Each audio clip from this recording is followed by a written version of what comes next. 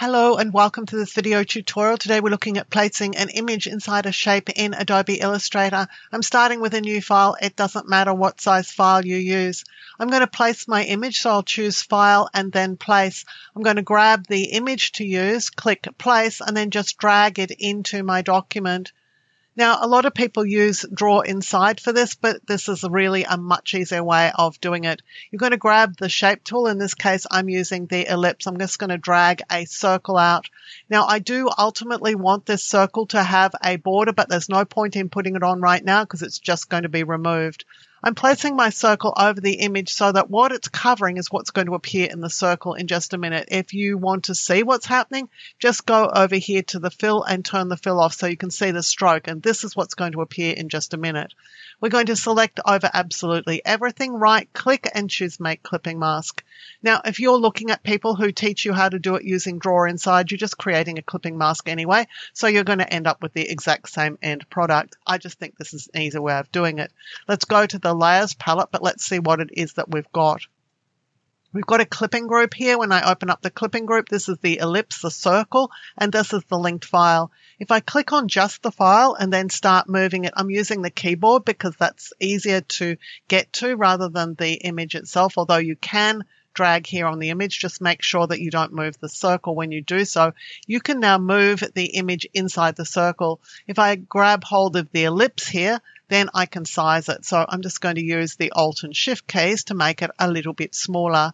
Now, I promised you that we could get a border on this shape, and the way to do it is to come in here in the Layers palette, open up your clipping group, and just select your ellipse. You'll see that the border that was on there before has been clobbered.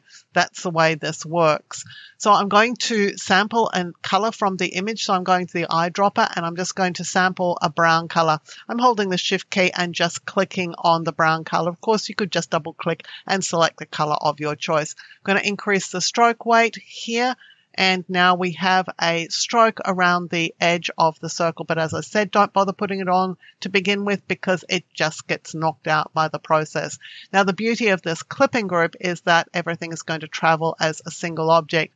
Also, if I take the entire clipping group and now hold the Shift and Alt key, I can make everything bigger. You can see it's making the circle bigger as well as the underlying image. But of course, inside the clipping group here, we have access to both pieces individually that we can edit if we need to or change the size of if we need to.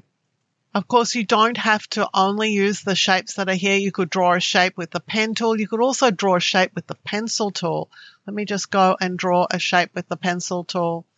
I'm going to add a stroke to it so that we can see it a little bit more clearly in a minute. Now I'm going to add my image, File, and then Place, and let's go and get an image to use. I'm just going to drag it over the shape here. Now, at this point, the image is in the wrong position. It's over the top of the shape. They need to be reversed. So I've got my image selected. I'll simply choose Object, Arrange, and then Send to Back.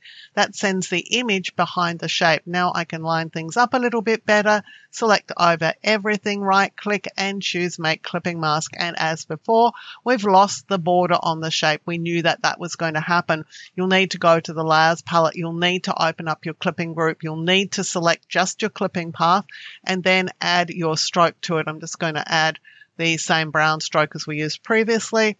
I'll go to the eyedropper tool and just shift click on the yellow there so I can change the stroke to a different color if that's what I want. If you like carefully researched content like this, clearly presented in a step-by-step format so that you can get great results, then you'll love my Skillshare content. I'm a Skillshare top teacher. I have hundreds of short courses on Skillshare that you can access along with thousands of other great courses, all for the price of a single subscription. If you're interested, there's a Skillshare coupon for you in the description below to use to sign up. Using this coupon benefits me as a creator, and it helps me continue to make free content available here for you also on YouTube. Thank you for joining me for this video tutorial. On the screen now, you'll see a video that I've handpicked for you. If you enjoyed the video you've just watched, I know that you're going to really enjoy the one I've picked for you to watch next.